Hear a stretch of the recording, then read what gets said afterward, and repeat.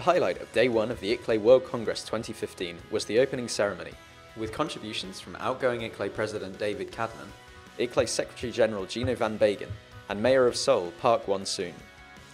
The speakers welcomed over 1,500 participants to the iconic Dongdaemun Design Plaza for the first of 4 days of plenaries, workshops and events. A series of addresses were made by high-level representatives, including His Royal Highness the Prince of Wales and IPCC Vice Chair Ho Sung Lee. The opening ceremony also featured the unveiling of ICLEI's new Global Executive Committee 2015 to 2018.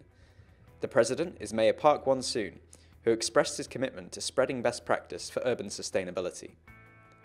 Earlier in the day, the ICLEI World Congress 2015 had kicked off with several side events and the first day of the Researchers' Symposium at Seoul City Hall.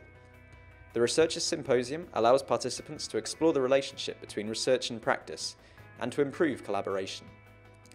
We look forward to a packed second day of the ICLEI World Congress 2015.